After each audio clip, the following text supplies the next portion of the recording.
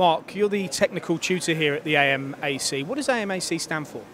It's the Advanced Manufacturing and Automation Centre. And at the Training 2000, correct? At Training 2000, yeah. Okay, so how many people do you actually have here as apprentices coming through this place? How does it all work? Well, yeah, we do numerous different apprenticeships. We cover engineering, nearly all aspects of engineering, automotive, dentistry. I was going to say, I noticed the dentist chair when I went up there. I wondered whether that was just something you made. No. We do there's a full apprenticeship offered in dentistry. So how many apprentices or people would you have going through here in a year? So we have around about 1,500 to 2,000 going through Training 2000 every year. You've got two guys here, Mark, that I've spoken to today that are taking part in World Skills. How well do you know those two? Yeah, I know. Well, I know all three of these guys that are here today that are in the World Skills final team. We're going to talk to Jack and to Christian, who are on the turning side. Right, yeah, so I'm the World Skills UK training manager for CNC turning. So I've been working with them guys last week down at DMG, along with Chris Cooper, and I'm going to be working with them for the next 12 months to get them prepared for Russia in 2019. So far I've been in the national finals in the UK, competing against 3 turners. 2 of which I've gone into the squad UK for turning, and 3 I've gone into the milling from 5. So that's narrowed the numbers down. Now we're going into 2 years of training to the finals. So at the minute we've had 1 week's worth of training, which is back to basics, and then we go through to our next block in April. So I'm now with Christian, who is going to be the competitor to Jack next year in order to get to Russia for the World Skills competition. What's going to make you see off Jack, Christian? What are you going to do better? Well, I'm hoping more than anything it's going to be the training. I think we're going to have to look into the training. We've got a lot of training to do over the next year, so we're going to be looking into the master cam, which is the cam technology behind it, as well as the machining side of it. So it's just getting my head around that, really. And you're an apprentice at Fort Vale, which is a large manufacturer actually around this area.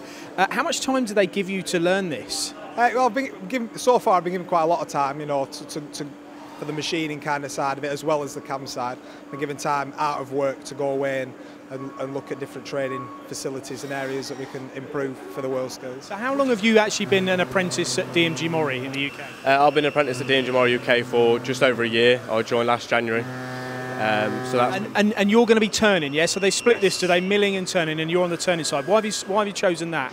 It's just what I enjoyed all the way through college. I enjoyed the manual. So you like round bits rather than square bits? Right, exactly, yeah.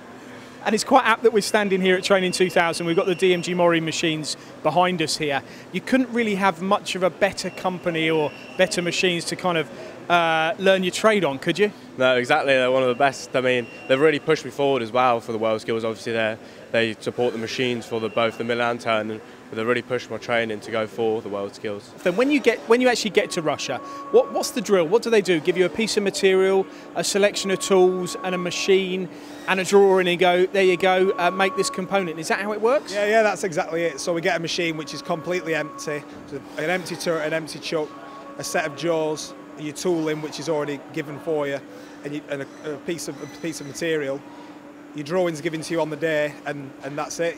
You just left to go. And basically, whoever does all of that the fastest is the winner, correct? Not the fastest, the best to hit all the dimensions. So all the measurements. Each job's out of 100 marks, and whoever gets the best marks wins, basically. So what's at the end of it as well, Christian? I mean, let's say when you go head-to-head in Russia, you win in 2019. What are you going to get? What's the prize?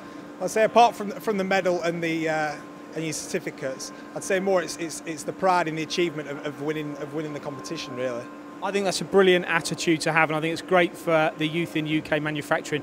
I wish yourself, Christian and Jack, equal success. Good luck. So it's good then, because you can probably tell me who's best and who's going to win. I'm not allowed to do that, but even so, they're both exactly the same at the moment. What does this say about us in the UK actually trying to get young people into manufacturing the World Skills event? Is it a big contribution?